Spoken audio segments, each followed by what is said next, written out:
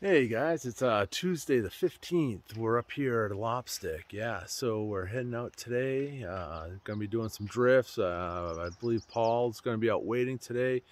Chuck's gonna be off doing, we'll do whatever the guest wants to do. So we kind of mix it up a little bit. Fishing's been here and there, kind of spotty a little bit. Tons of dry flies though. We've been fishing there. There's been some alder flies coming off on the Andro, fishing some foamy bugs on the Connecticut. Also doing some blue-winged olives, parachute type of stuff on the floats on the Connecticut. The wades have been really good, catching some nicer fish there. Ponds have been really hot. Been up to some of the remote ponds. Some beautiful brookies up there. They've seems like they've done a really good job in managing Boundary Pond recently. Some beautiful fish coming out of Coombe Brook and also out of Round Pond. I even heard some good reports a few days ago about still some fish in Moose Pond too, so that's pretty cool. Yeah, so and we've had this morning it's 59 degrees or something like that. I think my truck said when I was coming to work.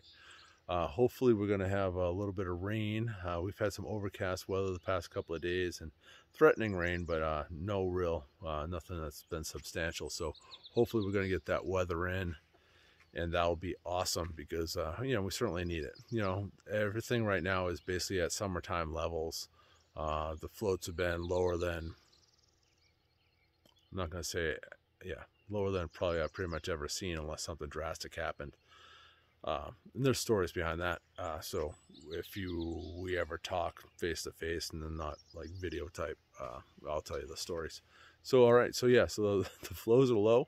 The fish are out. The water temperatures are still fairly decent. Water temperatures are starting to get up a little bit on the andro, but that's what generally triggers the alder fly. So that's standard. And then the small streams are actually holding their temperatures pretty well, especially if you get up into the northern parts of them. So definitely be considerate of that. If you do go to water temps and the water temps are 70s and up high like that, let's take it easy on the fish. Don't do that. There's other places around that we can fish where the water's going to be colder. Bass fishing's been great.